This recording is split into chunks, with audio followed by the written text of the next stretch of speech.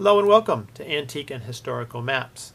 Today we're going to be looking at city maps, and I'm Bruce Jones, the creator of the World of Maps clip art collection, and we have editable maps that you can use for graphic design, illustration, websites, education, editable PowerPoint maps, and Illustrator maps that can be used for all kinds of things. So you can check out those links at the bottom of the page there and take a look at them. So today we're looking at 3 city maps from the maps we've pulled together.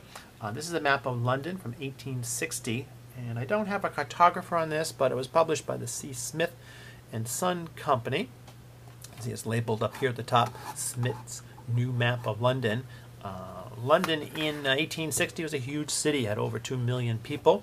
It had just sort of come through a major cholera epidemic. You can see the River Thames running right through here. We have the major parks and things. Still hadn't filled out into this area, but a very cool map. Our second map is from the City of Love, the city of Paris in France. This is from 17 something, we're not really sure. It was the cartographer on it was Nicholas Defer, and he died in 1720, so it was done somewhere before then. The River Seine running through it, all the different neighborhoods. This is a black and white map, so not quite as colorful as the other ones that we have today, but pretty cool map. Lots of descriptions on the side and keys and things like that.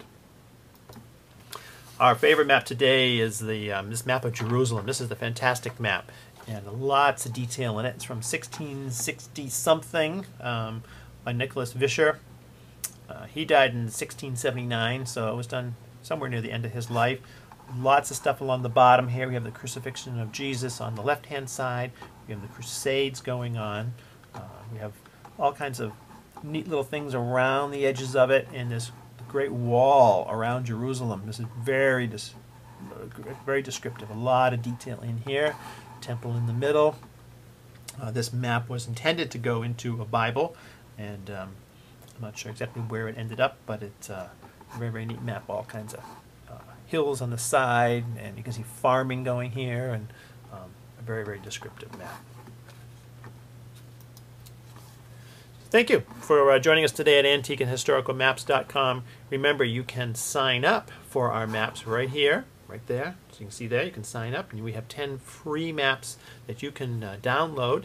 They're great for graphic design, illustration. They're 300 DPI, ready to go. So just sign up there, put your name in your email, and you'll be taken to all those things. So thanks for joining us. See you next time.